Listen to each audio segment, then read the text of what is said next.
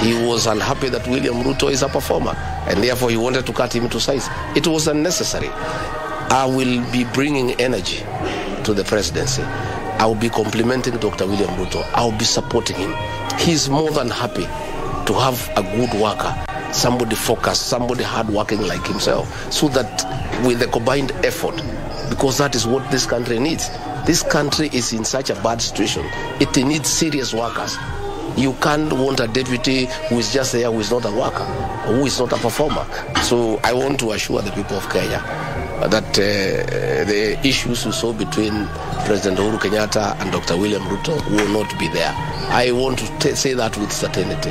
Me and him have sat and discussed. In any case, he has spelled out my duties quite clearly.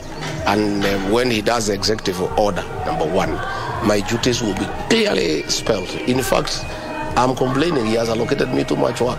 I'm already fretting, on the workload. He has confidence in me, and he's giving me serious responsibilities to be able to help him to govern this country and to turn around the economy. So I want to tell the people of Kenya to be assured that we'll have synergy, we'll work in a good partnership, and we complement each other. And mine is to support the president. Mine is to back him up. Mine is to make sure that the roles he assigned me are implemented with military precision. Mine is to make sure that the country is moving in the right direction. And mine is also to keep my ear to the ground, to listen to what people are saying and advise him appropriately. And luckily for Dr. William Ruto, he's a good listener. And he takes advice, with humility.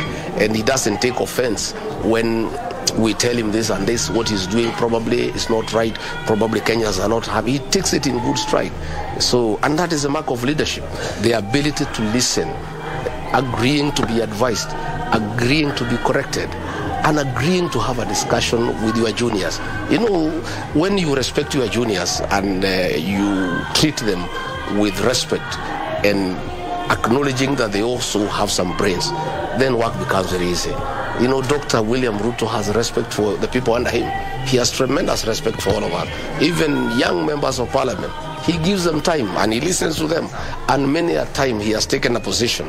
And some junior members of parliament have advised him against it. And he has, with happiness and heartily agreed to the advice. So I am sure that we'll have a government that is full of consultation and consensus, and that is what will make us succeed, by consulting regularly, by agreeing to disagree, by having meetings and staying with our members of parliament, discussing with our governors, having many parliamentary groups meeting, and meetings allowing people to prevail and people to discuss freely so that they can inform him and he can get better knowledge to assist him in decision making. As the incoming deputy president, do you actually think maybe there should be a constitutional amendment just to make sure that the roles of the deputy president are constitutionally defined, such that we just don't leave it open to be like an assistant of the president? Do you think the roles should be constitutional? Probably in future, but for now it's not necessary. My duties will be well spelled out in the executive circular, and me and William Ruto, we have agreed what I need to do.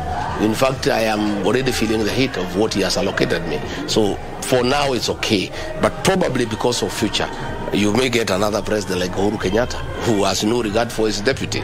Probably going forward, that is food for thought. It's something that our lawmakers need to look at, so that we don't have a situation like we had between Uhuru Kenyatta and William Ruto. But in our case, because of the kind of personalities that we are fine and we are okay. But for posterity, I think it's food for thought. Maybe before I let you go to join your family in the Thanksgiving ceremony, we saw a letter released yesterday by the Azimio la Umoja presidential candidate Raila Odinga saying that he will not be attending the inauguration ceremony of the 5th president and you as the deputy president for various reasons that he outlined. What do you think of that? What are your thoughts on that? And also, what do you have to tell Kenyans on this particular day so that I can let you go? I don't think Raila Odinga is one of our concerns. I mean, surely, be fair to us. We have a country to run. We have a 10 trillion public debt, 14 million Kenyans in CRB, 6 million unemployed people, imaginable, prices of food commodities, where would we get time to bother about Raila Odinga? Raila Odinga is a Kenyan. He's a senior citizen. He's free to do what he wants. Yeah, but he's really, I must tell you, he is not among our priorities. And really, we are not really bothered. Yeah, because we have